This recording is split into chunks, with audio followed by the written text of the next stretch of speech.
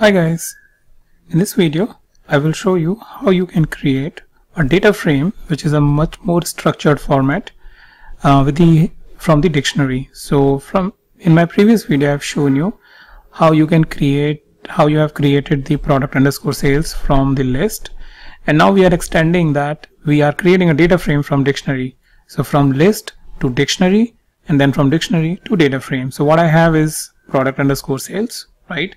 So what I need is the Pandas library to create a data frame. So what I do is import Pandas as PD, and here as PD is basically the alias, so that I don't have to write this big name Pandas whenever I'm referencing its methods or properties. Alright, once I have this, I will write prod underscore sales underscore df, and very easily I will use the function which is data frame, right, and pass the product underscore sales.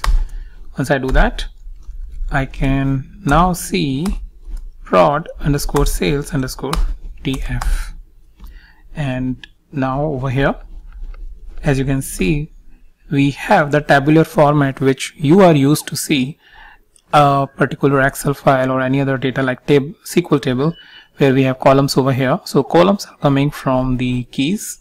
If I go a little bit up over here, so product and sales are coming over here, and then this A, B, C, D, E, and 1000, 2000, 3000, their sales information is coming over here.